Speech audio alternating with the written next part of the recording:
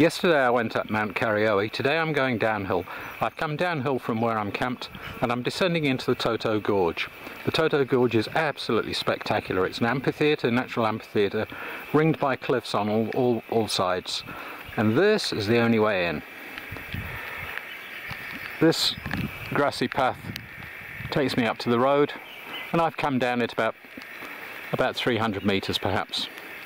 Very, very slow progress because that's as steep a slope as grass can bear, and particularly treacherous underfoot.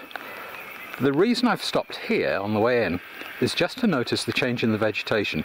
On the top it's windswept and barren, but down here it's lush and almost tropical. Just to my right here, there's a valley with the Toto stream going through it, and you can see just how lush everything is here. Then I'm going to descend on in a few minutes, going down to the bottom and out to the beach eventually. There I'm expecting to see some very significant signs of ancient Maori habitation. I'm expecting to see some flat places where the huts were, some storage holes, mezzans, and probably some lines where they cultivated the kumara. But I'll see what I see when I get there, and I'll tell you all about it then.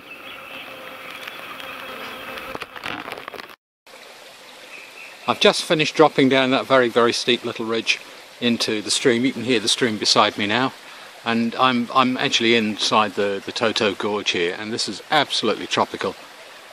Just to give you an idea, the van is parked up there.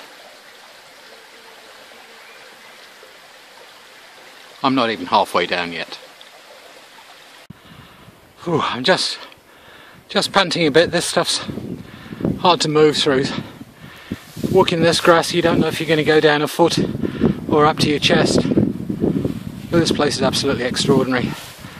Been down here the whole afternoon filming. Just going to show you this little pinnacle here, just so you see where I am. It's up that cliff, right on the very top there. There's a viewing platform. My van's about 20 metres from there. My way up is to follow this valley up, and then actually I can pick it out. Grassy track through the bush, rising sharply to the left, then it turns sharply to the right. That's the way home. Probably going to take me about an hour from here. Now I'm going to put the jug on and put my feet up. Strawberries and cream, I think. Just want to try and show you a little something of what I've been filming out here today.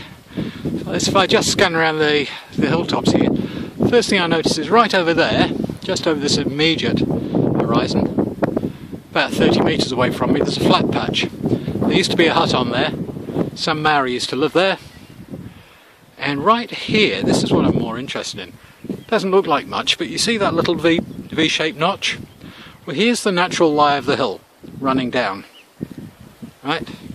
And right there in it is a notch. That's because that's where people walked. And for centuries people walked up and down through this piece, getting down to the beach and going up to the hill. And that's what wore it through. Now I know that's not natural. If it was natural, it'd be caused by a watercourse. And that there is going directly across the hill.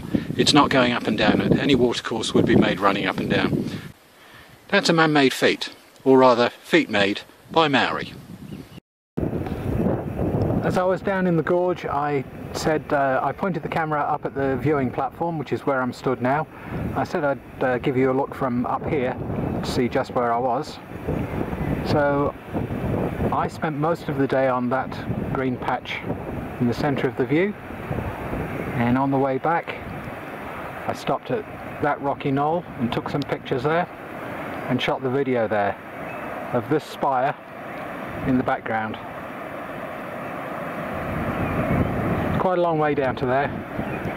It took me about an hour and a half to get down because the footing's just so tricky, but actually coming up was a lot easier. Maybe I'm just used to going uphill after yesterday's outing.